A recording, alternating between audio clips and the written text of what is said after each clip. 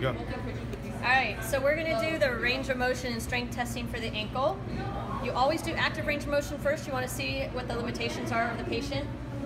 So you're gonna ask the patient to pull your toes up towards you, high as you can go, go, go, go.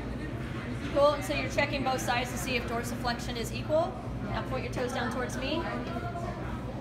That's plantar flexion, okay? Now to point your toes inward towards each other. Perfect, that's inversion, and then point your toes away from each other.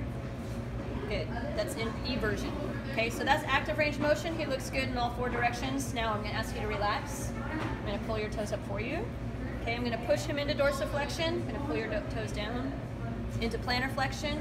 I'm gonna flip my hands over to do inversion so I can control his foot a little bit better. Put his toes towards each other, nice inversion, and then go away for eversion. Okay, so range of motion looks pretty normal. Now we're gonna test his strength. So you pull your toes up towards you. Now don't let me pull you down. I'm gonna pull down on dorsiflexion. I can't break them, that's a 5 out of 5. Point down towards me. I push up, can't break them, that's a 5 out of 5. For inversion, I'm gonna put my fist here. I'm gonna have you squeeze, and then don't let me push you out. That's a 5 out of 5, he's got very strong feet. Then eversion, I'm gonna have you pull your toes out towards me, don't let me push them in. Good, also a 5 out of 5. So strength is great.